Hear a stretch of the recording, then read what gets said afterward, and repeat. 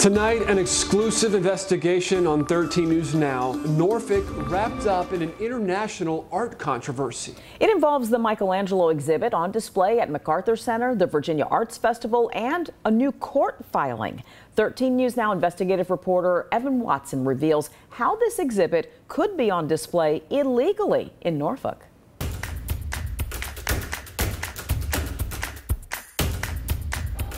The Virginia Arts Festival is currently sponsoring an exhibit that was ordered to be shut down by a Los Angeles County court in 2018.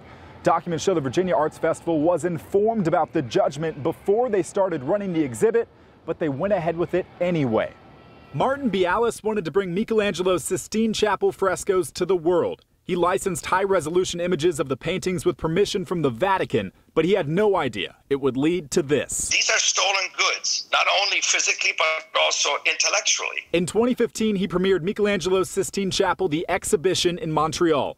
After it finished, Bialis' lawsuit says 2 employees stole the art and concept and moved it to Germany. You know, if you steal something, especially from a venue, there are cameras.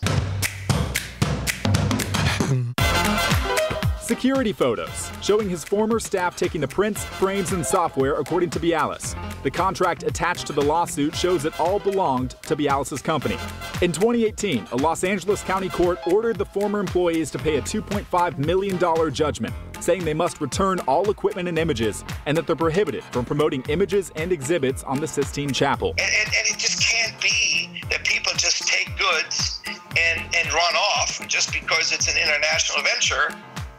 Go nuts on it. You just can't allow that. The exhibition and lawsuit were tied up in international court until now. The former employees, a new company, Exhibition for You, an agent, and the Virginia Arts Festival agreed to bring the smaller, modified Michelangelo exhibit to Norfolk. Let me tell you, I was just stunned. Bialis sent a letter to the Virginia Arts Festival, warning them about the judgment, lawsuit, and theft of the Michelangelo exhibit. The last thing I wanted is anybody in Virginia or in Norfolk get hurt because they didn't know this story. He says the Virginia Arts Festival did not respond, but they forwarded the letter to the defendant's legal team. The Virginia Arts Festival declined to comment multiple times and did not answer why it decided to proceed with the Michelangelo A Different View exhibit after Bialis contacted them. I'm sorry that they got involved. You know, I tried to alert them early enough. Now, the Arts Festival and MacArthur Center are named defendants in a lawsuit seeking an injunction and damages. The defense has requested to move the lawsuit from Norfolk Circuit Court to federal court.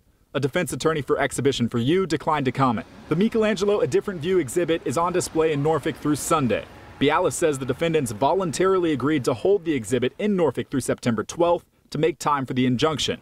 Norfolk, of all places, the new center for a lawsuit over the photo displays of some of the most famous paintings in the world. For me, to spend all this money on litigation, economically, it's crazy. But you have to, because you cannot allow people to just steal your IP. It's not the way this business works. Evan Watson, reporting for 13 News Now.